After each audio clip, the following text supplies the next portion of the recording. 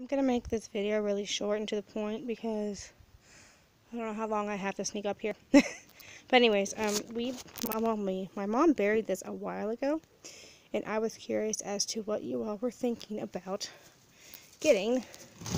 Well, there's insulation. Hold on. Getting getting all of this water out.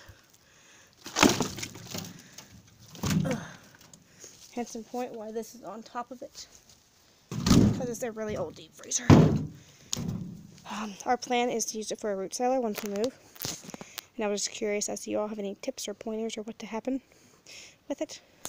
It's pretty gross, need to clean it, so I'm not really sure where to start.